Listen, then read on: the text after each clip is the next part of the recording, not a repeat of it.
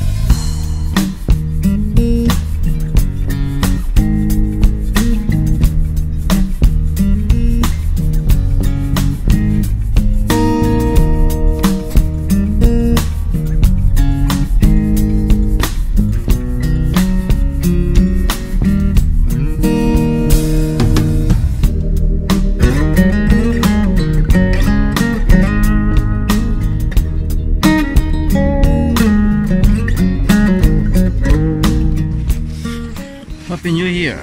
So this is first day of January and kami ng Lake Louise, and as you can see it's all white, and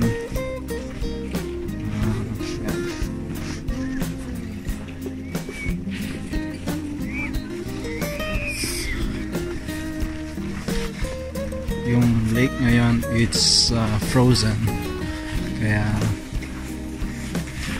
dinala namin yung aming mga, hindi pala aming, yung mga skates, yung mga bata at mag-skates na sila dun sa lake. And mga iba dito meron sila mga hockey stick dahil naglalaro sila dun sa lake. It's frozen. And so this is Lake Louise, and usually dito may meron silang mga, ang tawag mo doon? Mga ice sculptures. Pero ewan ko kung bakit wala ngayon, dahil siguro sa mga pangyayari.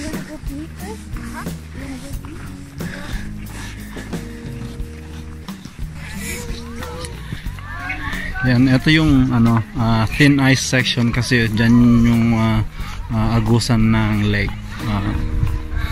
Kaya dito tayo maglalakad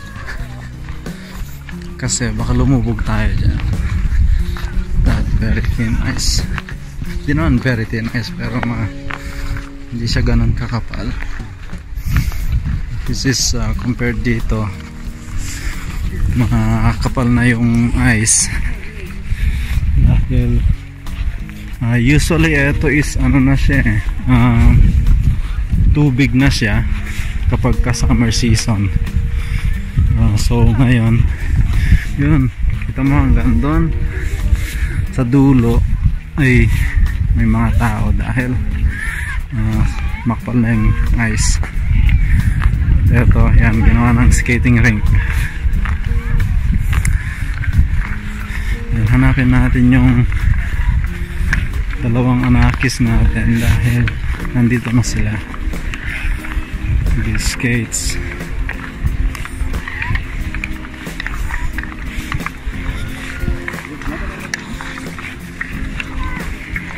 And yung Fairmont Hotel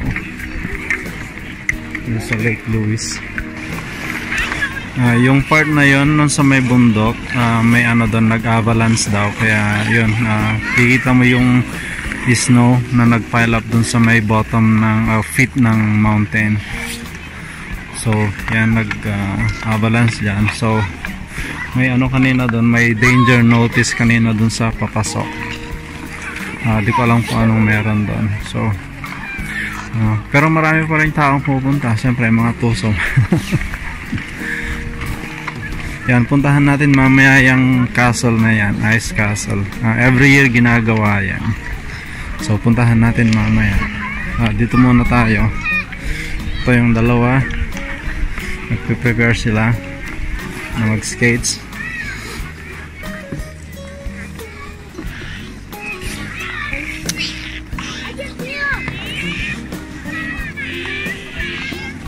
Yan, tignan natin mamaya kapag nag-skates na sila.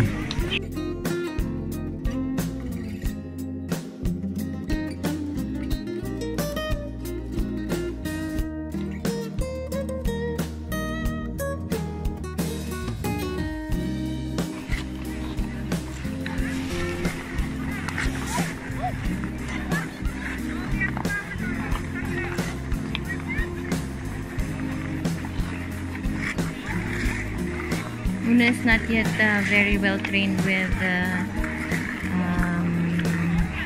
skating, pero si ate nagsiskate siya.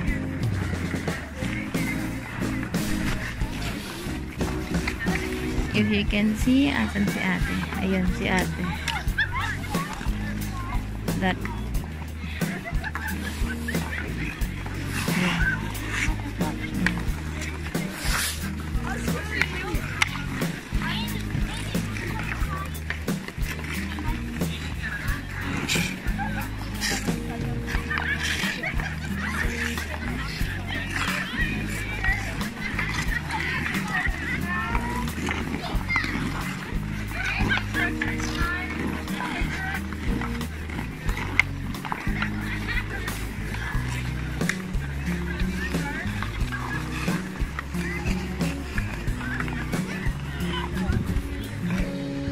As you can see, Lake Louise is full. This is a lake on summer.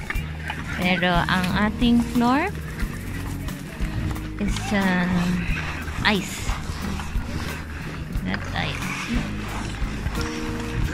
All ice. This is a spot for winter goers. As you can see, lahat naka-hockey, naka-skates, matanda, bata, and everything. So, here in Canada, hindi naman boring kung hindi ka takot sa lamig. You just have to be dressed well. So,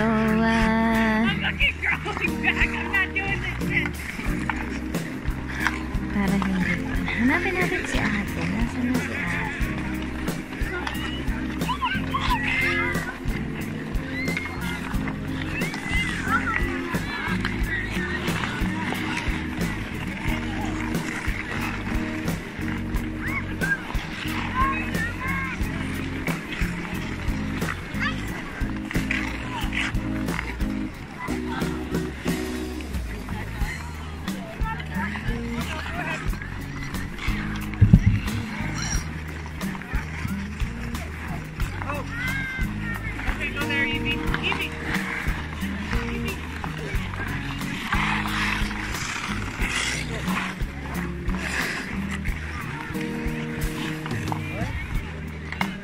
Sana makita yung ano.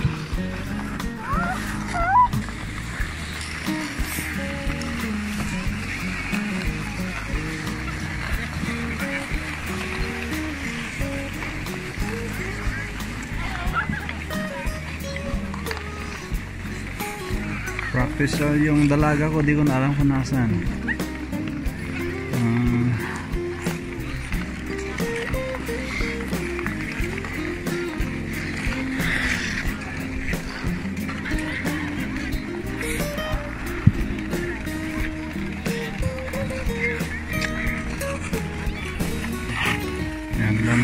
Daming taong nag-skates kasi ganda kasing maglaro. Ito lang naman ang katuwaan ng mga taga dito. Mag-skates.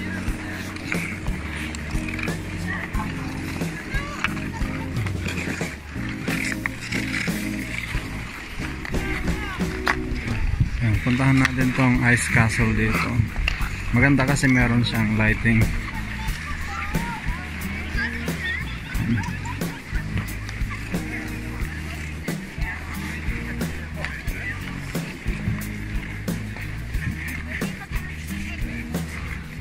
Yan, made out of ano yan, ice.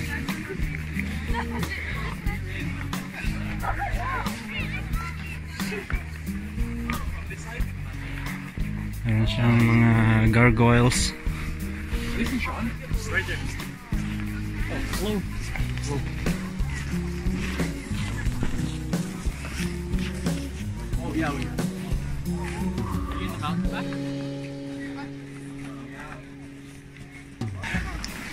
Ayan, balik tayo ulit dito sa lake.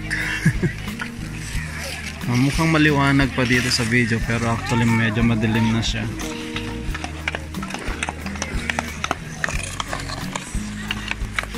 Ayan. Hindi ka na magtaka kung bakit mahilig ang Canadian sa hockey kasi maraming kapag ka winter na ganito is free ang ski, not ski, skating rink.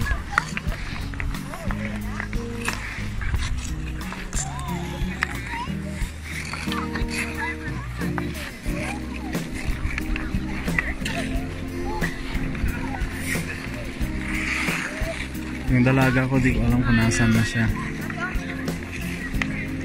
kasi yun marunong siya mag skates, so nandyan siya somewhere, di ko alam. Kung binata ko natututo pa lang.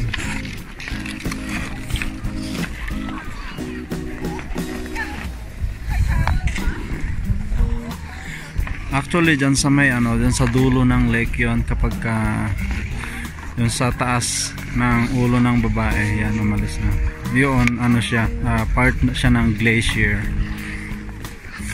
Tapos dito sa gilid ng lake dyan is may trail papunta doon, wala pa, papunta doon sa taas at merong doon, may teapot. Hindi pa namin napupuntahan, so maybe someday mapuntahan namin yan. Ilang minutes yung yung trail, o ilang oras yung trail papunta sa more or less an hour yata one way mag-hiking. Meron kami nakita kanina dyan horse, kabayo. Siguro puno sila doon sa dulo.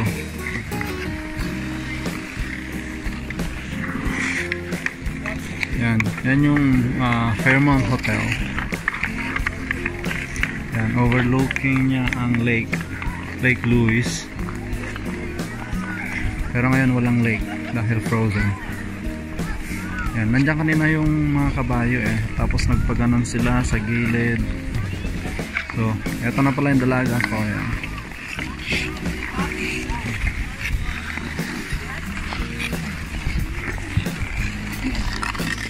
Ate, take a picture with mom.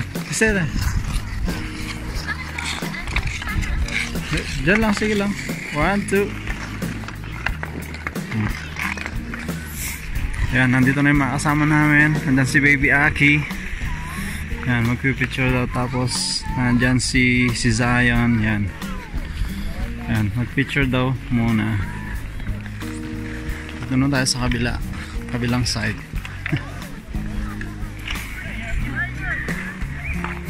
Ito yung kabilang side ng ice castle. Madaming tao. Siyempre, picture taking.